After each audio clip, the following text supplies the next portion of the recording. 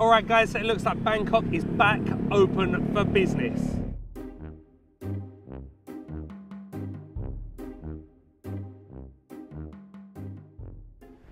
So, as you can tell by the big giant red swing behind me, I'm in the heart of the Old Town, right slap bang in the middle of Rattanakosin, the Old Town. Now this place is littered with old, decent street food options. So I want to take you on a little DIY food tour. You can do this yourself on a horrible rainy day like today in Bangkok, because chances are if you're not in Sukhumvit, you will be staying somewhere around the Old Town.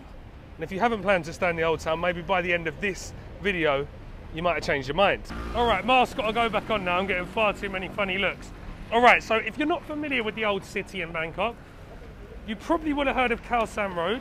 That's in the Old Town. You probably would have heard of the Grand Palace. That's in the Old Town. You probably would have heard of Wat Po. That's in the Old Town. So if you're staying near any of those places, then this little food tour will work for you. So the reason I'm doing these videos, these little DIY food tours, because if you follow my Instagram, you'll know that I do food tours myself. So if you wanted me to take you out, I could do that. But I want to give you some options. So no matter where you're staying in Bangkok, as I said, apparently tourism is opening back up from November to vaccinated tourists, no quarantine. So you can come here, and I just want to make sure that no matter where you stay, you can get decent, authentic Thai street food. So first, on our little tour of Old Bangkok. Now, Old Bangkok is quite big, so I am limiting this to the giant swings. If you're near the giant swing, I'm going to give you 3 options with an added option where you can click to another video and get some other noodles. But first, we're going to hit some Rad Na and Pad See Ew. All right, that's where we're heading, guys.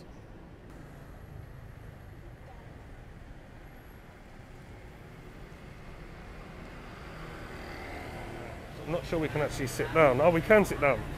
We can sit here. Sawasdee krab.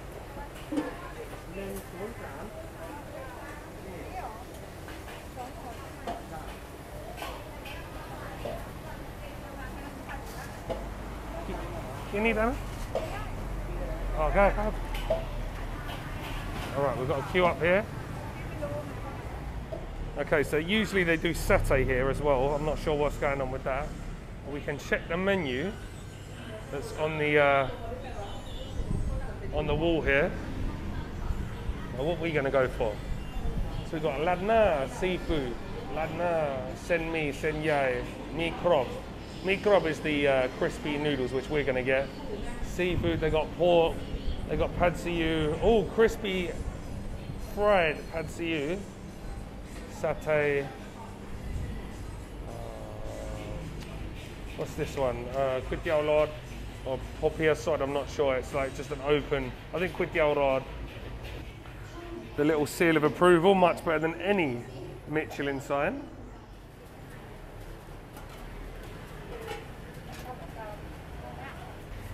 So this shop's busy with the takeaways. Right, and in my very bad Thai, I've just managed to order some Rad Na with seafood in a bowl with some crispy sen mi noodles. Not sen mi, mi krob. And also, oh, look at this, awesome, look at this.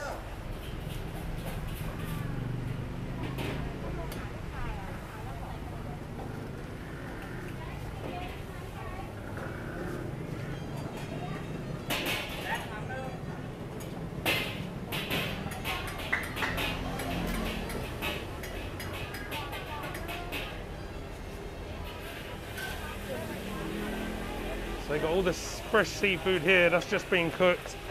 She's just going to put it together for me, and she's going to get some of this sloppy wet sauce. Oh, yes.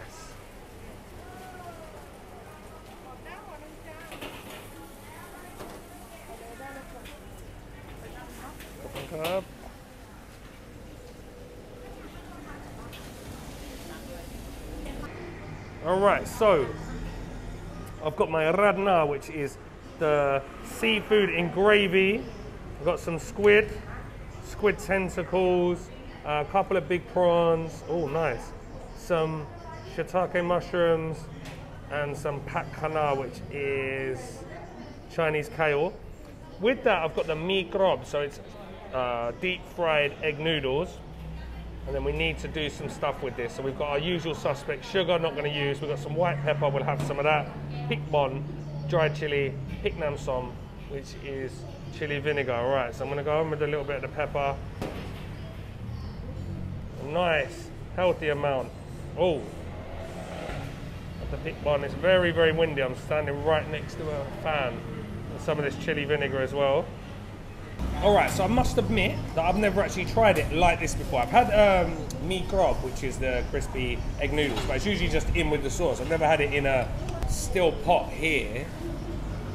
This is more, say more, means put it in this like stainless steel pot anyway. I've never had it where you've had to sort of put it together yourself, which is why I had a little bit of trouble.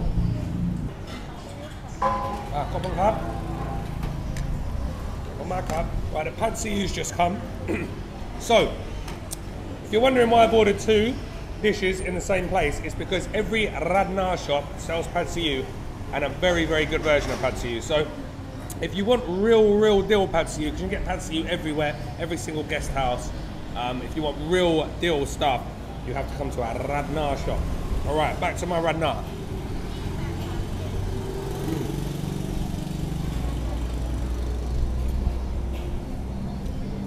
The sauce is absolutely delicious. It can put some people off because it's very, very slimy and gloopy. It's something I myself had to get my head around. It's thickened up with rice flour and it's very, very like gloopy and some people say snotty. But once you get your head around that, it's very, very comforting. I have to say I haven't been here for about 3 years. And I didn't really eat Rad Na when I came here the first time. So this is kind of like a new experience for me. And I've got to say, this is one of the best I've had. Absolutely rammed full of veg and seafood. I've got squid, I've got mushrooms, I've got prawns.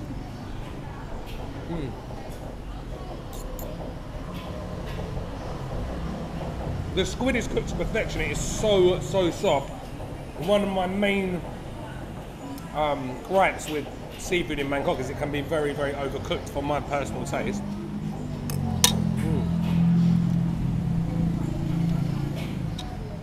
Same with the prawns, that's absolutely delicious. But I think the main thing that I'm really liking is these crispy noodles with the thick sort of slimy soup. Because texturally, it's giving me something that I'm not really used to. I love the fact there's so much veg in this. I love the stewed dried mushrooms, the dried shiitake mushrooms. In fact, I love everything about that. All right, so next up we got pad see ew. Everyone knows pad see ew, right? Wide rice noodles with dark soy sauce, egg, and traditionally with pork. Nowadays you can get it with anything, but traditionally it comes with marinated pork, which has been marinated in like sugar and soy sauce and a bit of flour just to tenderize it. Yeah, look at that. These are proper.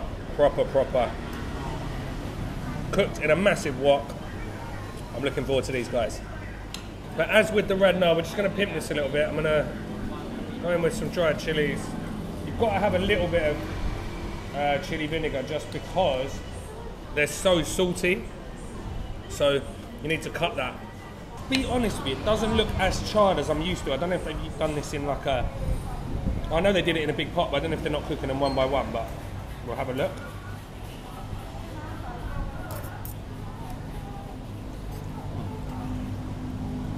Oh no, that's decent. That's very good. Very well seasoned, quite sweet, heavy on the dark soy sauce.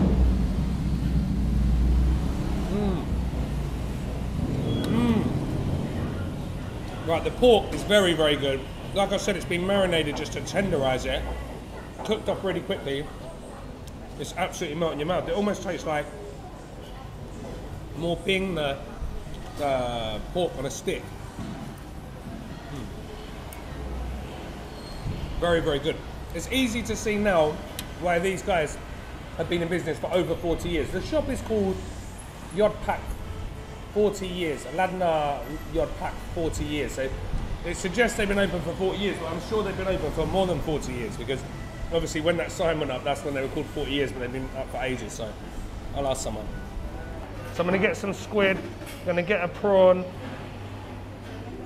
get some of that pat canard, get some of that gravy juice, and let's go. Prawn and pork on the same spoon, that's the winner. This is a serious bowl of Rad Na. If you haven't tried Rad Na, this is your place. So I'm looking around because it's just started raining again. Rainy season is an absolute cut. But look, what else are you going to do on a rainy day in Bangkok rather than coming around and trying all these awesome street food joints? This has been a great first stop, but we've got much more to eat. So I'm not going to finish everything off because we're going to go and get some Sukhothai noodles. We're also going to go and get some homemade Thai ice cream. But as always, I will stick links to each restaurant. So this directions to this place will be in the description box below. But for now, let's get going and try our next stop. All right, that whole meal there cost me 145 baht, which is around, I reckon it's around £3.10. It's around £3.10. Better put it back on now. Right, so, sorry, £3.10 that's cost me, or about $4.50 in American money. That's for the seafood mee krob and also for the pad see ew. So you're talking about $4.50 for a seafood dish and a pork dish. Can't argue with that. Right, on to our next stop, guys. Even cheaper. We're going to be heading down to get some Sukhothai noodles. Oh, there's so many shops, though. There's so many places. I'm getting distracted as I'm walking past, and I'm seeing people like wheeling down big carts down the road and stuff. God, I love Bangkok.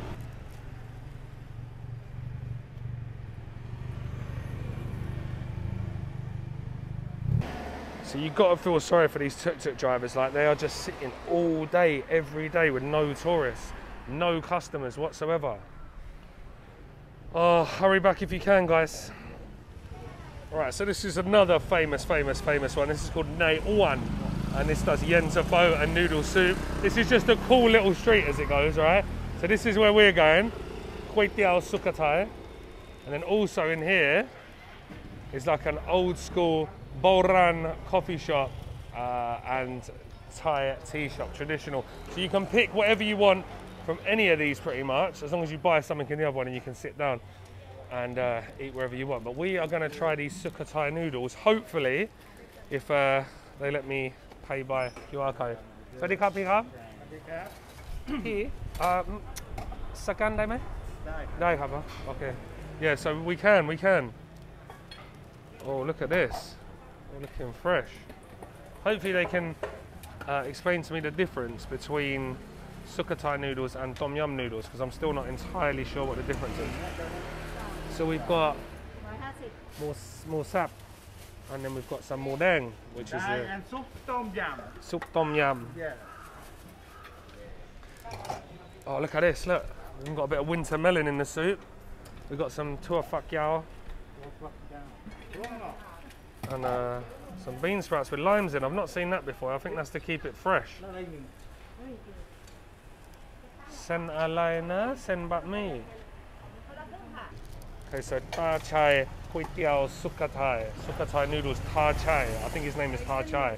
We got 50 for the small, 60 for the piece head. So we might have to go big.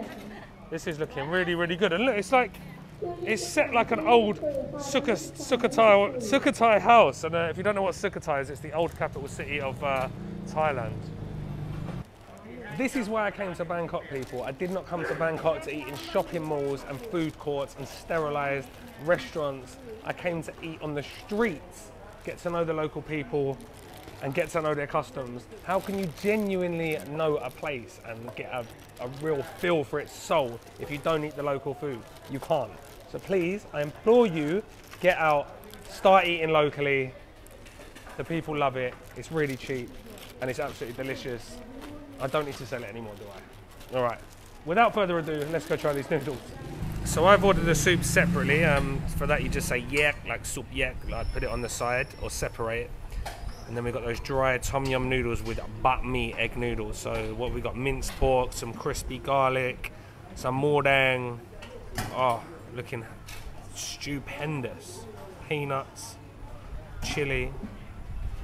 Oh. All right, not their fault at all, but they didn't give it to me spicy because I didn't ask for it spicy. So, ped me no spice. So yeah, I'm gonna stick some roasted chili flakes in myself. All right, so I've mixed that up. I'm looking forward to these guys. I've been meaning to come down here for ages, and thanks to you, I've now got an excuse to come down and try these places that have been on my list, because like, I put off going to places and I put it off and I put it off and I put it off. But now, as I said earlier, with tourism opening back up in November, I want to give you guys somewhere to eat decent local street food wherever you're staying in Bangkok. So if you're staying near the giant swing, I've got you covered. All right. We've had one good stop. Let's hopefully make this a second good stop. Okay. All right. So let's look through this. All right. So I've got some mudang, which is the crispy red pork. Oh, right. So I've got some mudang, which is the red pork. I've got musat. I've got these green beans. Some bean sprouts, some minced pork, and then at the bottom of the bowl we've got all this lovely peanut and chili.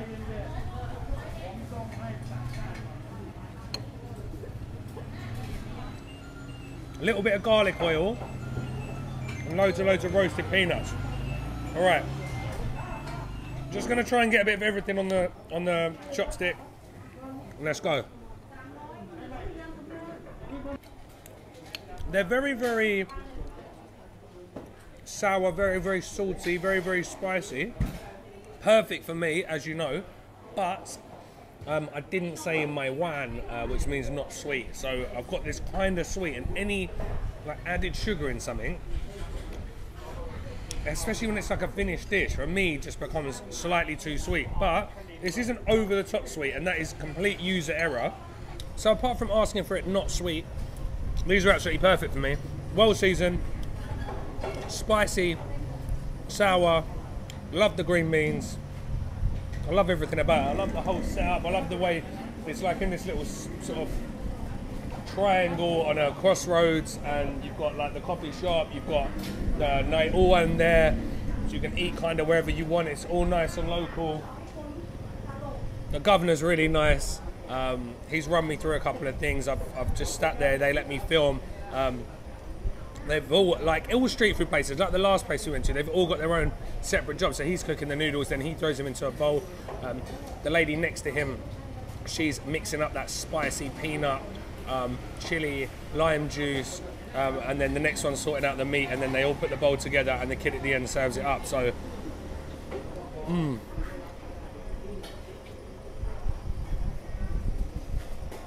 proper real deal street food. All right, now that one was awesome. That one was good. That was very good. I was surprised at how much I enjoyed that, because I don't usually like the added sugar, but it wasn't too overpowering, and it was just a great little. It was just a great little setup. Plus, throw in those green beans. I know that sounds like a minor detail, but because I eat noodle soup so much, when I get something I'm not used to, I enjoy it like with something that's not in the noodles every day. And you don't get Sukhothai noodles everywhere. They are just tom yum noodles with green beans in, as far as I can tell, as I keep saying. But very, very good dish, nevertheless. What would you guys like now after three really salty dishes? I think you might like something sweet. Now, I personally don't have a sweet tooth, but I can, for you, squeeze in some ice cream, okay? So we're gonna go to a, like, I want to say 70-year-old shop. I could have got that wrong, but I want to say 70-year-old homemade, handmade ice cream shop in the heart of old Bangkok. Let's go. Check this guy out, painting. That's cool. All right, so the Rattanakosin cultural route. Okay, so this has got everything you need, and these are everywhere. What Bawan? There's a good Khao Tom shop there. But yeah, as you can see on this map, it's got all like, look, City Hall, Golden Mount. It's got all the temples, and it's got all like the Grand Palace, Emerald Buddha. but it's got loads of the old universities, it's got loads of the government buildings. It's a really, really good place to stay.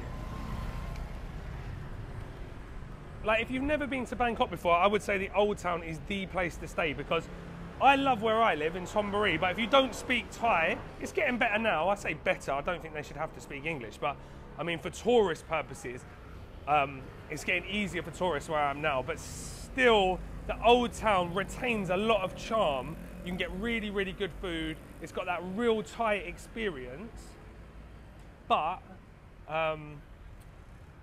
they can still speak English. There's a lot of English written menus and stuff, so you can get by a little bit easier here. I don't like Sukhumvit. I don't know why anyone would stay there. If you're coming to Thailand, you want a Thai experience, going to Sukhumvit, you could be in any city in the world. Come to Old Bangkok or Thonburi and you'll know that you're in a completely different place. Okay, so there's two reasons why you wouldn't want to miss this part of the video. One is if you're an ice cream fan and you want to come and obviously get an ice cream. The second reason would be that you do not want to miss me trying to pronounce black sesame in Thai. All right, looks like they're having a little vaccination drive. Are they? Or is everyone just having lunch? No, they're definitely having the old vaccine. Okay, and this is Natthaphon Ice Cream. All right, look, so they've got a little sign as well, so I knew I wasn't going mad, look.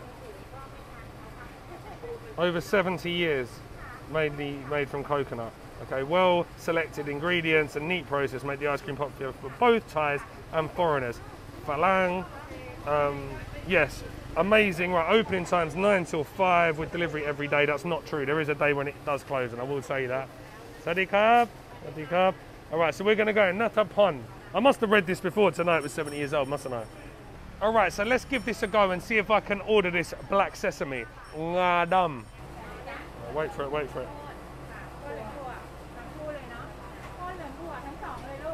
Oh, Nga Dum. Nga Dum. Okay, I did get it right. Black sesame. Black sesame, yeah. Top and cup. But they do speak English here. Put Angik King Ma. Yeah, they do speak English here.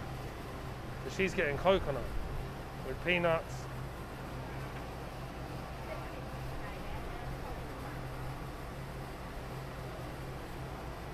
I'll Nga Dum nung ma pao nung hub. So I'm going to get the fresh coconut as well, because the fresh coconut's really good. Sawadee Cup. They've got all of the... everyone's been here, look. Very famous. All right, I just want to show you the ice cream against this nice wooden table, because I was going to sit here, but the table wasn't as nice. So I'll move there in a sec, but either way. All right, so we've got coconut ice cream. It's more like, it's sorbet kind of. It's like pure coconut milk. They don't add anything else in, just sugar and coconut milk. So when they say ice cream, it is more of what we would consider to be a sorbet. But this one is my favorite. So it's like a black ground sesame sorbet. It's almost like shaved ice. It's like ground sesame, shaved ice. They do have a creamier coconut one with young coconut. They also do matcha green tea, all sorts.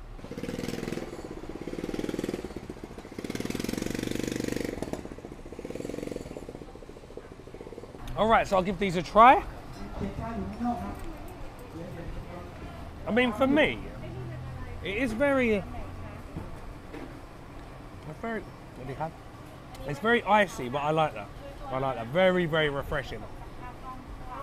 It's like...